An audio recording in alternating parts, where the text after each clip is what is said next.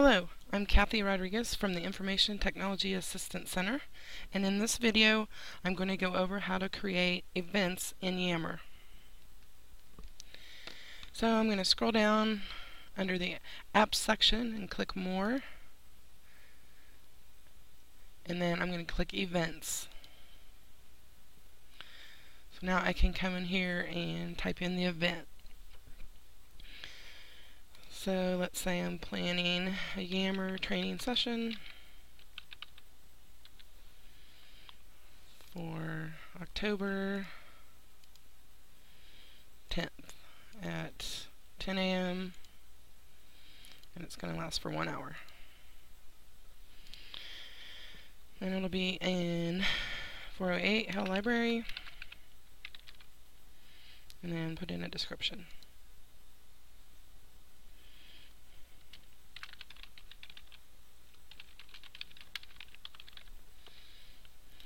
And then I can also put topics on this event.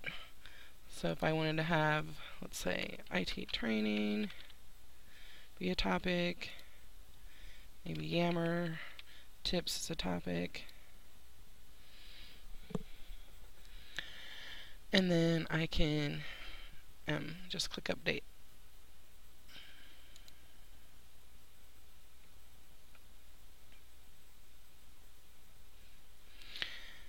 And there it shows up in the feed.